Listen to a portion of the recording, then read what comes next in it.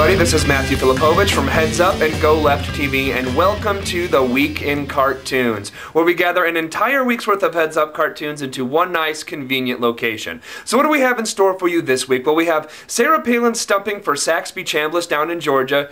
Georgia, what were you guys thinking? We have our nation's leading law enforcement officer, Michael Mukasey, giving an odd definition of a crime. We have the Catholic Church's take on the criminality of homosexuality. We have 20,000 active duty U.S. troops being stationed on U.S. soil in violation of the Posse Comitatus Act, but we are going to kick things off with the report that Rupert Murdoch hates Bill O'Reilly. What are we waiting for, everybody? Let's watch some cartoons. Rupert, in the new book about you, it says you hate me. Oi, Bill, I don't hate you. We never do anything together, like go to the movies. Bill, I'm a billionaire tyrant. I don't have time to go to the movies. Hey, Rupe, had a great time last night. High School Musical 3 was definitely better than Part 2, huh? Ready to go out and toss the old pigskin around?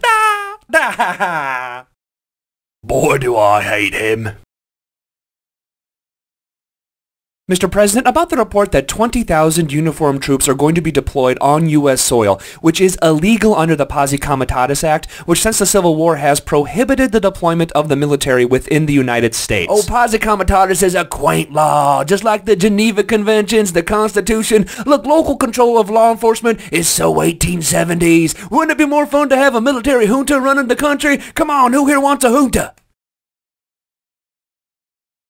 Pope Benedict, about the Vatican opposing a UN resolution calling on governments around the world to decriminalize homosexuality. The homosexual acts are crimes in God's eyes. But Your Holiness, homosexuality is still punishable by prison and death in some countries. That's what this resolution is about. Well, who cares if gays are jailed or killed? As long as they don't get married, protect marriage, so says Ratzinger.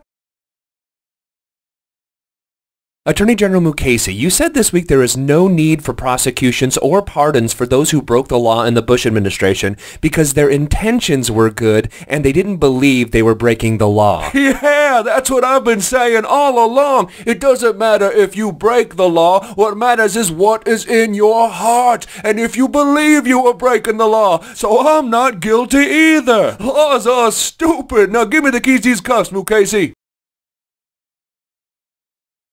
So I'm super excited to be here in Georgia stamping for Saxby Chambliss. He's one tough cookie. He's got the guts to call black people to other folks and host fundraisers at whites-only country clubs. And after avoiding serving in Vietnam, he had the courage to compare triple war amputee Max Cleland to Osama bin Laden. So Georgia, show the world you're still a racist backward state by voting for Saxby Chambliss. Hooray!